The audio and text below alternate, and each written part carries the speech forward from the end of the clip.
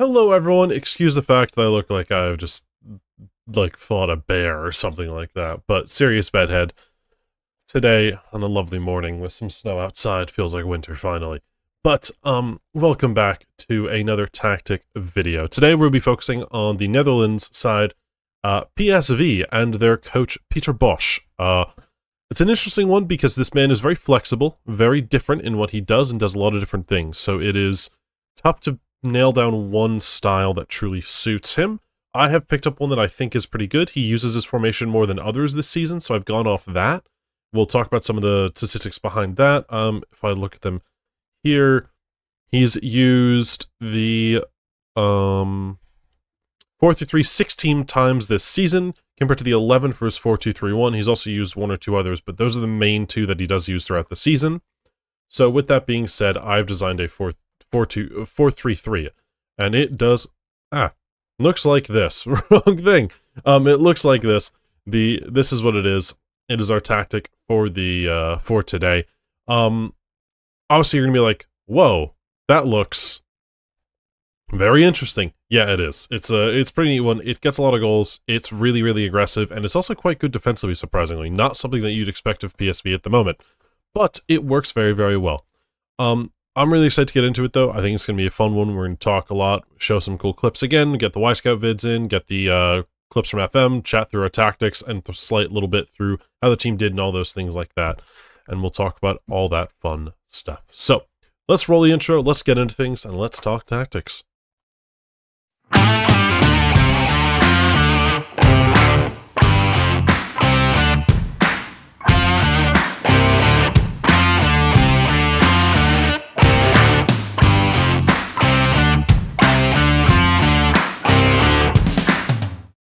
Okay, everyone, so we are finally going to talk the tactics of Peter Bosz's side. So, you can see the 4-3-3 I have here, and I've put out all the positions that are part of it, which you just recently saw. So, Bosz, one thing to note is he's really willing to adapt. He's happy to change his style to fit the team he goes to and get the best out of the players wherever he is. This is because he really emphasizes a few key principles that don't change per team, but he's willing to change his setup and formation and everything like that to suit his players, because he's keen on getting the best out of each player that he has, and he feels that changing systems and putting the players in the best positions they can be in to succeed is much more important than having an overall rigid system. So he's willing to adapt and change, even to the opponent, or because he has certain players available. So he's going to change even the personnel within his team per game to game to better suit the opponent, because he feels these players will be better suited for this game. And you see this all the time. It does occur. The formation changes as well to best suit people, and there's a pretty famous example which has happened recently where he played Schouten, the 6, at center back against Feyenoord in a pretty high profile game, made a lot of news. Everyone's like, wait, what the hell? This guy's played a center mid at center back, and he was amazing. Did so well, and it's because the other center back wasn't very good in possession, and it led to that. But it's just really neat to see, and that was a kind of a bigger example because such a high profile game, PSV versus Feyenoord, and he's changed this to make his 6 be his center back. So it was pretty big news, pretty crazy at the time. I mean, I was like, what? I was like, this Font Mob's got this wrong. There's no way Schouten's playing back there. But then he was in reality, and it's just kind of one of those things to see and understand. It gets you an idea, mindset of what Bosz thinks about. It's those ideas and those understandings of stuff to get the best out of your players and give them the best opportunities to succeed that makes him such a good manager, and also makes it difficult to kind of copy as a style, because it's very, very changeable, which makes things a little difficult to do. But some of the big things that he does like to look for are he looks to maximize possession. That's one big thing he loves to do. We got the tactic to get 62% of the ball for us this season, which is fantastic. The most in the Eredivisie with this test. Great to see. So obviously really, really high numbers there. You can't complain. One of the big things he also wants to do by this is giving the players the freedom and expression to dribble and attempt risky passes. Because they have a lot of possession, and the team, also another big thing is pressing, he lets the team do this because he's going, all right, you guys like to be expressive, you like to try interesting things. You're free to do that. I'm going to build the players around you and find the best system that lets you be expressive, but also supportive defensively and allows you to have these players making runs or doing these things to open up these opportunities for you as well. And that's a really big thing he does. And so it can be seen by also like the positional changes. He has a winger that likes to stay wide on the right and a center mid that attacks into that space underneath. The advanced playmaker sits kind of a little deeper, and he'll get kind of players like this where these two are together being playmakers. This guy tucks inside and this guy goes up top. So now you have something like that happening. So you have all these different shapes and different ways that things work that create different ideas. Or maybe you'll have these guys all together in the front three. They're pushed high and wide. Maybe you'll have the advanced playmaker sitting higher, the wingbacks here with these guys, and he steps up here. So then you have a 2-3-2-3, or maybe these two are interchanged and he's in the middle. He's a little deeper here.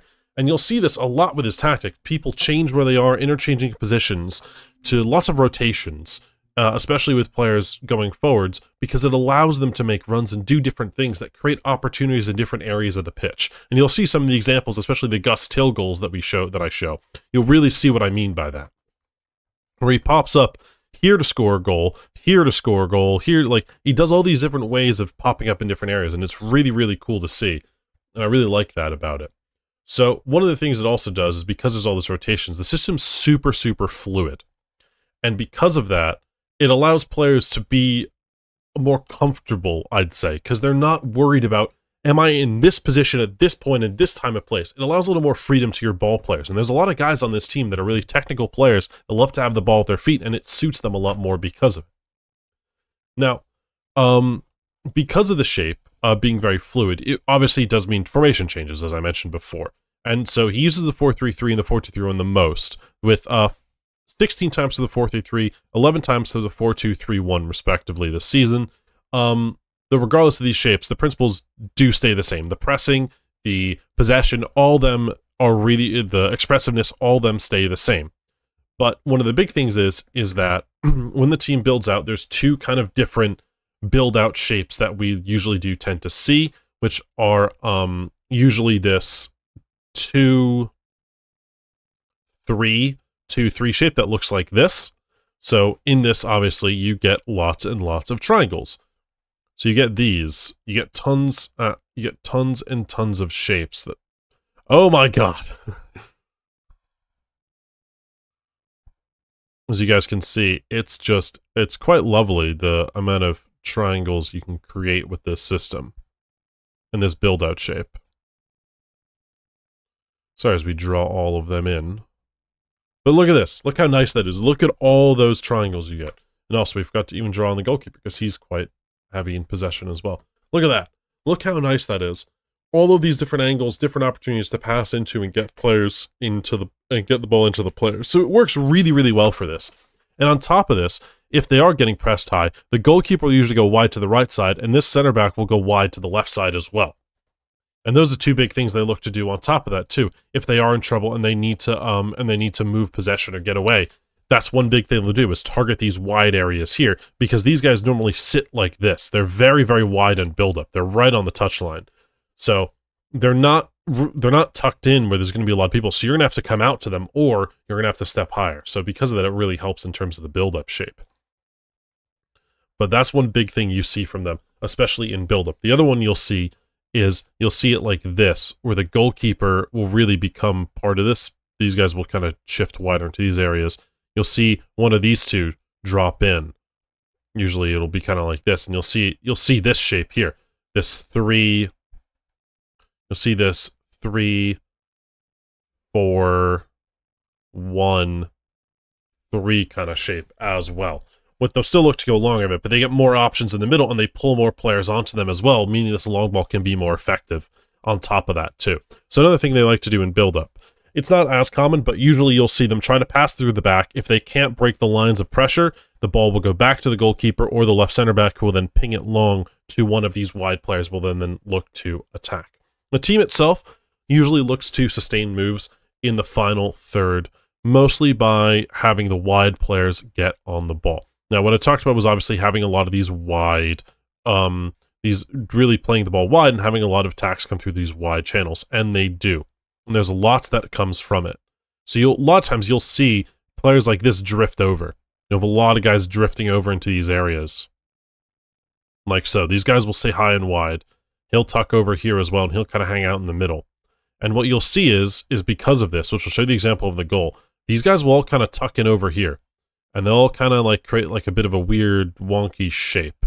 But they'll all just kind of be in this area here, looking to aid, looking to help in possession, just kind of make passing angles and things like that. And they have a little assistance here for the switch and things like that. But this guy will be really, really keen to get into these areas here with runs. He'll look to make a lot of these runs into these areas, and the ball will usually be kind of one of these guys here, and they will look to play this pass. Oops. Let's get white. They'll look to play this pass into here for his run, and then he'll score. And this happens several times. They'll look to do this.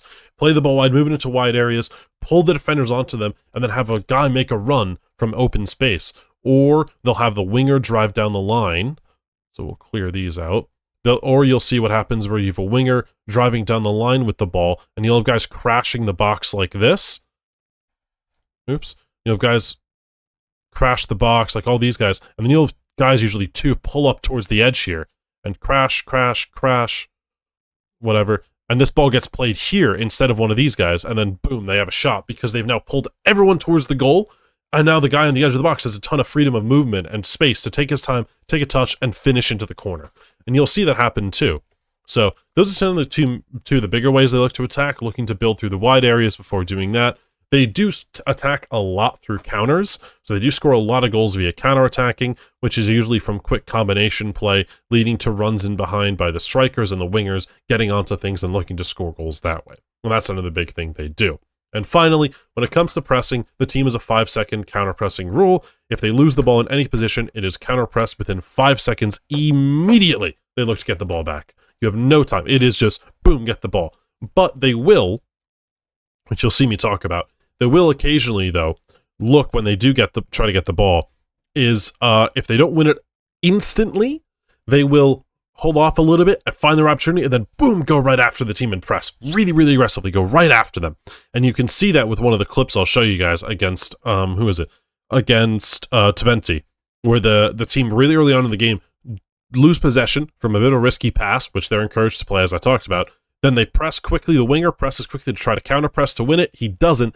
And then, after that, the team holds off, and then you see De Jong press the 6, they press back, further going back, get all the way to the goal, and goalkeeper kicks it long, concedes possession, boom, they have the ball back.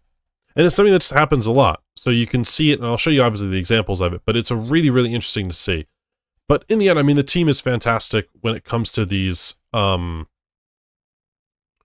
like, they're just really, really good at pressing, they're really, really good at quick combinations, and they're really great at just getting the ball forward super fast. Like, they're really direct, really quick, they score a lot of goals, get a lot of shots off, but also maintain possession. Like, they get it forward quickly, but they don't always concede. Like, they're going to take it, play it around to the back, and then find the opportunity. They're going to create the right opportunity to get forward, boom, play through your lines instantly. And that's one of the things that's really interesting about this team, is they have high possession, but also bomb forwards.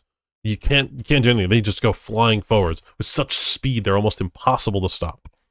So that's kind of a bit of the tactics we've talked about. It's a bit of a tough one to do because there's not as set structures. There's a lot of fluidity in his team, so it's hard to show you that without kind of doing some clips. So you'll see some clips, we'll talk about it a little bit, and you'll see what I mean through those.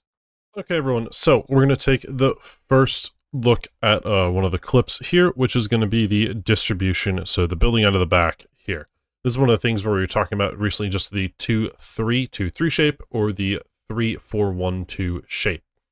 So we're going to see this here. I have it set to show you guys exactly. So Drummel rolls it out, and then boom, right here we have it. The player's cut off, but you can see the shape here, exactly what I'm talking about in terms of the 2, the 3, the 2, and then the 3 again. It's the exact build-out shape. You have the right back and the left back, the 2 center backs, the DM here, the 2 central midfielders, and the 3 wingers. The 3 wingers usually hug these lines, the touch lines here. Same with these guys, tend to be the wider ones, and these 4 guys tend to be this kind of middle area. So it's quite a nice shape. You get a lot of nice passing angles, lovely triangles here and here, here, here, here. Like, there's so many nice triangles that are created, as well as a bit of a box midfield at times if these guys shift over. There's lots of really good shapes and lots of really good angles that are created by this, and it's really nice to see. You even see as it develops as well, you can see the shape change into the other one I mentioned.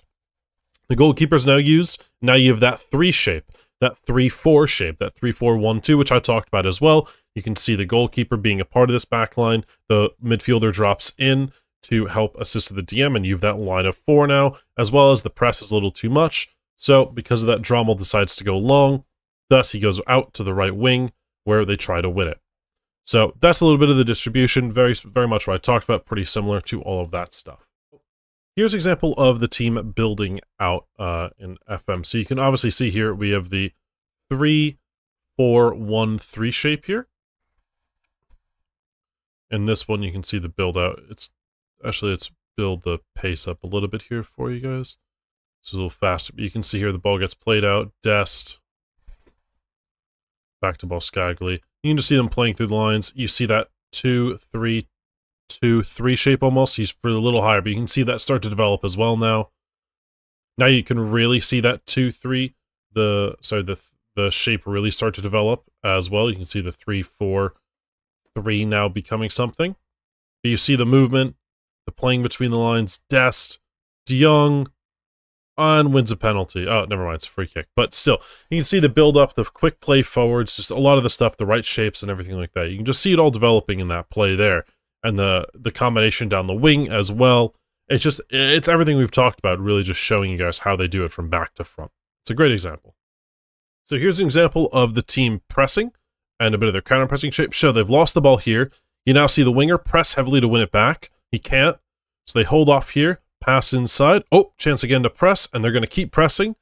Keep pressing. You see the more bodies coming forward, man marking everyone, forcing the long ball, which PSV just nod backwards. I didn't include it, but nods backwards, maintain possession of the ball, and there you go. That's the example. Really, really aggressive on the press. They had an opportunity, they were right back, didn't win it exactly then. Wait, see where they is, press again.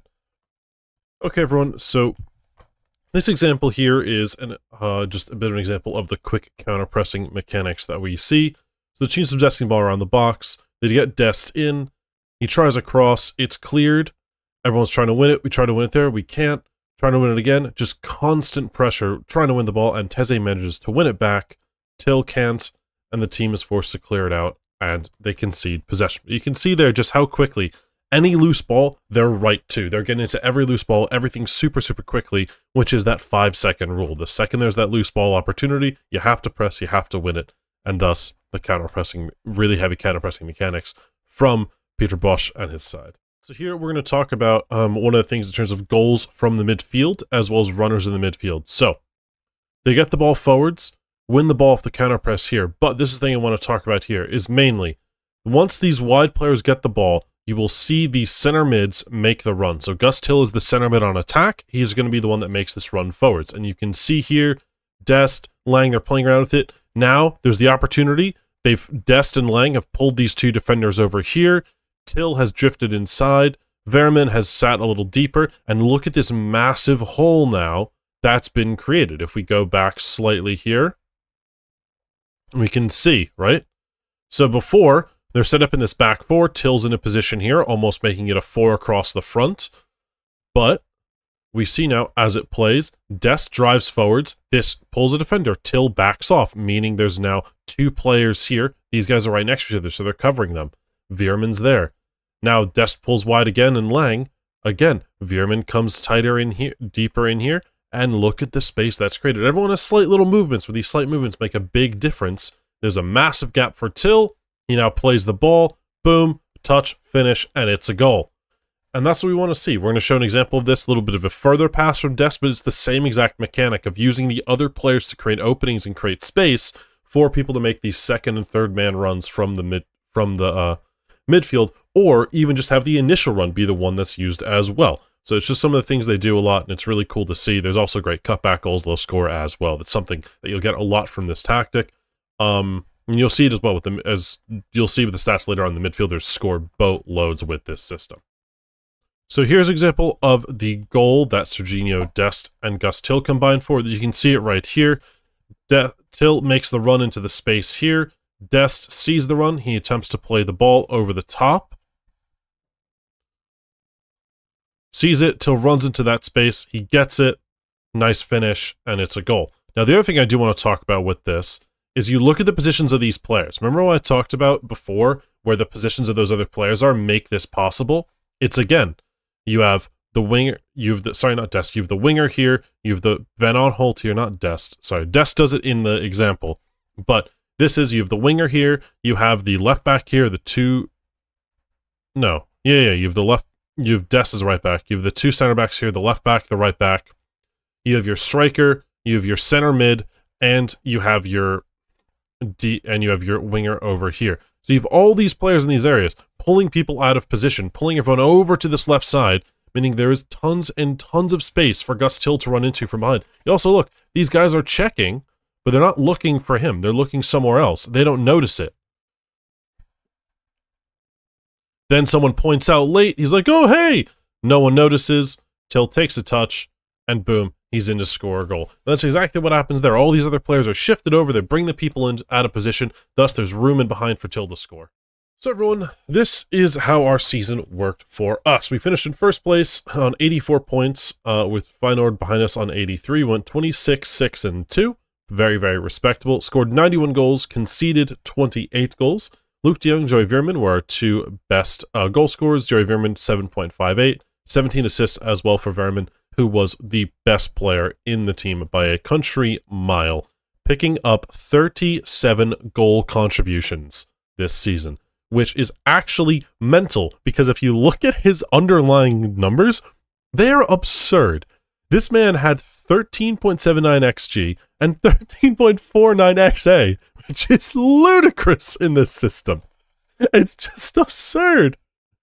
Now, he did play in both roles. Him and Till did play, I believe did play both center mid roles. We can look. Now, advanced playmaker every single game. He played DM and scored 2. This man just had the season of his career. I mean, unreal this year. But Luuk de Jong still, though, tied for top goal scoring. Gus Till had 18 goals and 13 assists to bring him also into the 30s for goal contributions. Luuk de Jong had 26. Noah Lang had 20. Zano, who played on the right, had 16. As you can see, Tillman had a lot as well, same as Sabiri. But you can see the front line really, really bringing in a lot of goals and assists, which is what you can see in real life. Till has lots of goals. I think he's the second highest goal scorer on the team in real life as of right now. But lots and lots of stuff. I'm sure he's won by like Real Madrid. No, just only Manchester United. But there's lots and lots of stuff there with those guys that you can see that translates perfectly in that sense. And I'm unsurprised to see any of it. Now, competition-wise, they did finish first. They were knocked out of the group stage in last place. They lost in the quarterfinals to Feyenoord. And they lost on penalties to Feyenoord in the Cruyff Schal, which I think that's how you say that. But still, people played quite well in some of these competitions. It's just that I think we got overpowered by some better teams. In the Champions League, their group, Group A, 0 points against Newcastle, Napoli, and Porto, which is surprising to me. But again, I don't know how to describe that one. That's an interesting one. I mean, their losses and draws came against some better teams, some not. Go Ahead Eagles finished 4th, though, which is crazy to think.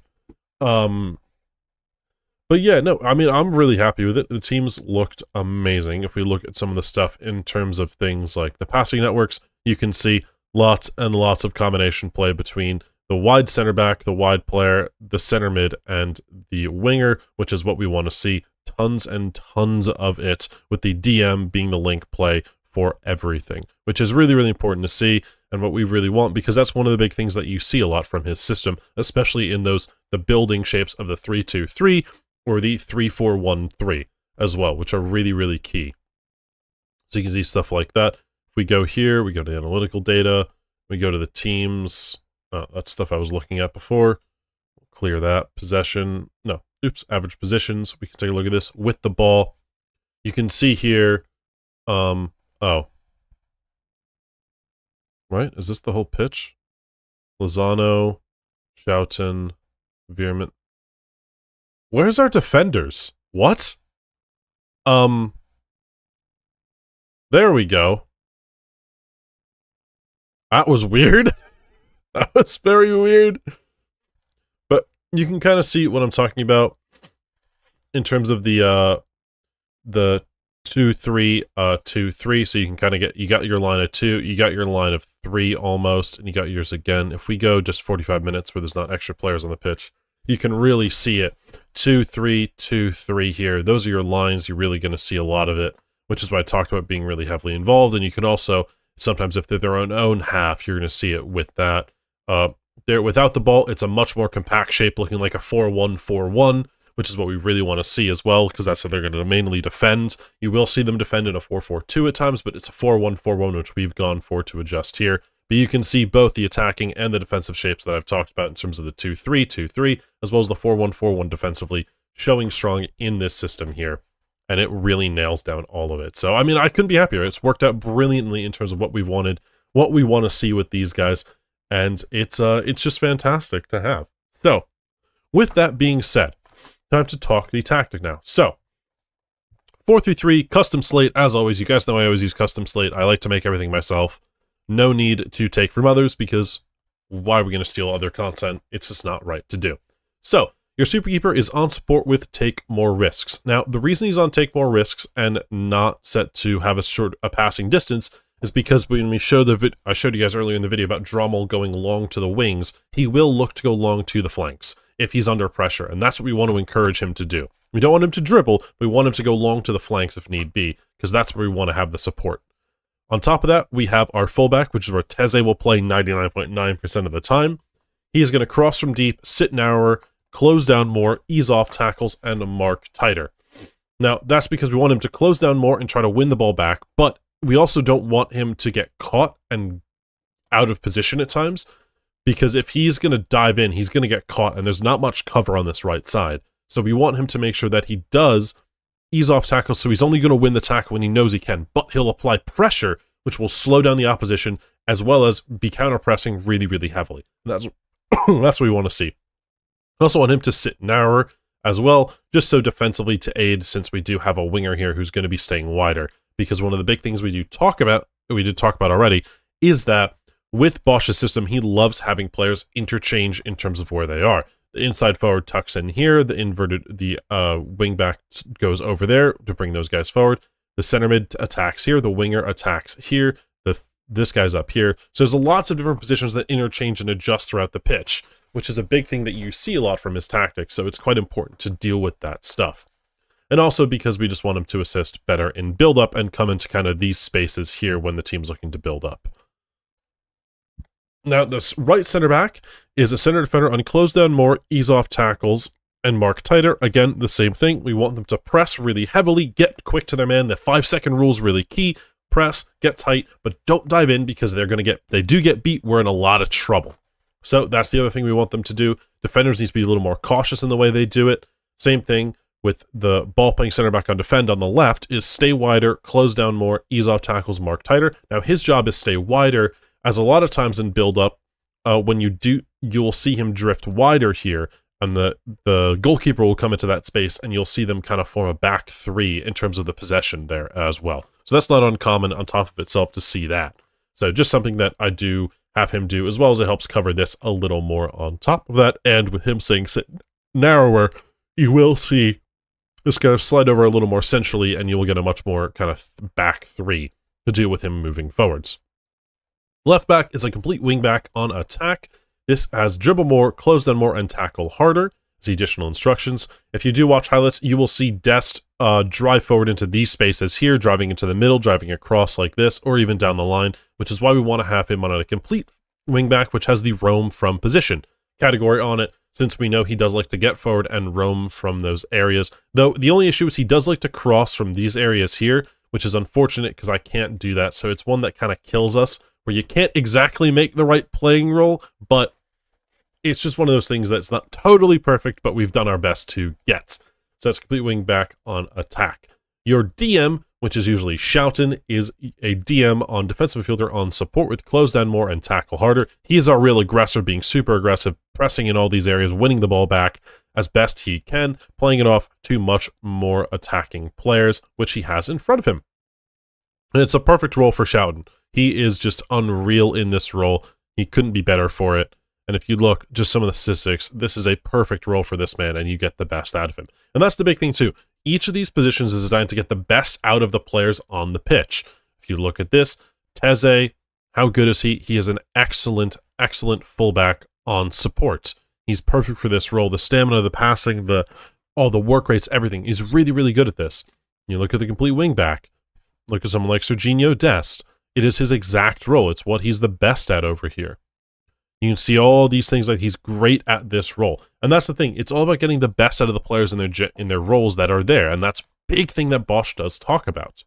So, the next we have is the centerman on attack, which is where Gus Till tends to play. Dribble more, move into channels, get close down more, tackle harder, and get further forward. Now, the move in channels is key because he'll pop up in these channels here, and you'll even saw for the goal, he popped up over here scoring the goal, right? He was on this side. We overloaded the left side there. And that's the big thing that we want to see, because this team is big on getting in those opportunities, the runners from midfield, the players getting into the box. You'll see him as well, scoring goals running into these channels here as well, left by the winger. So it happens all the time. There's tons and tons of different examples to show, but it's a really important thing for him to have that get further forward and move into channels, as well as dribble more, where he'll carry it forwards and dribble with the ball as well. So it's just really important to have those things on, because it makes a big difference in him getting forwards. Now, the left center mid is an advanced playmaker on support with just tackle harder. The advanced playmaker is perfect for this role without needing to change anything. He's just fantastic. So just having him tackle harder, just so he's slightly more aggressive in the counter press, and same with Till, obviously why we've closed them more and tackle harder. We want hard-working guys in the middle, but this guy needs to be a little less so that he can get the ball when the other two win it if they're in compromised positions. Finally, on the right wing, we have a winger on support. Nothing extra besides close down more and tackle harder.